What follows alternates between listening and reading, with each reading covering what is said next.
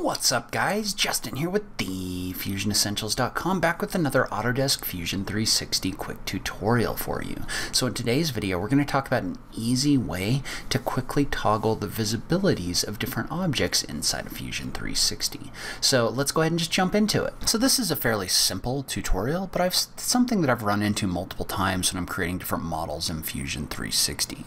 So often when you're modeling, you want to turn things on and off. So sometimes objects in your model can block your views. You can't really see what you want to see, other things like that. And so one way that you could do this is you can go into your browser and you can manage the visibility by clicking on the different eyes that are in here. So for example, for my folder for my door, I can turn the entire folder on or off by clicking on the little eye here, or I can also turn individual parts and pieces off.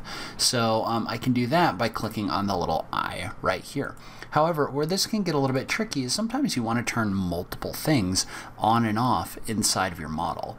And you would think that you could just go through here and just do a shift click and just select a bunch of these and then just click on the eye, but that will only turn off an individual item, not multiple different items. And so the way that you need to do this if you want to toggle things on and off, and there's multiples, is you want to select them and you can either right click on them and click on Show Hide, or you can tap the V key. And 99% of the time I just tap the V key because it makes it really easy for me to select objects and toggle them on and off. So for example, let's say that I wanted to select every other piece of wood in here. I could just select these and then tap the V key, and you can see how that gets turned off without me having to do anything else. And then if I want to turn them back on, I can just select them all, tap the V key again to turn those back on. So it's just kind of a quick keyboard shortcut, but it's something that's going to save you a lot of time in the long run when you're trying to toggle these things back and forth. So one thing to note about this is when you do this, it's going to toggle your objects that you have selected to the opposite visibility of what they are now. So for example, if you look at this door, if I toggle these pieces of wood and then I select all of the pieces of wood that make up this door and tap the V key, you can see how the objects that were on get toggled to off, and the objects that were off get toggled to on. So this is really more of a toggle.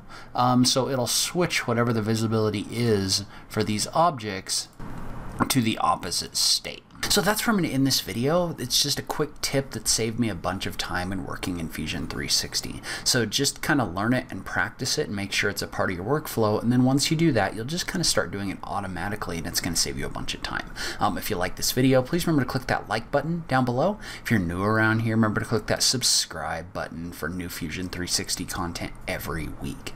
As always, thank you so much for taking the time to watch this. I really appreciate it, and I will catch you in the next video. Thanks, guys.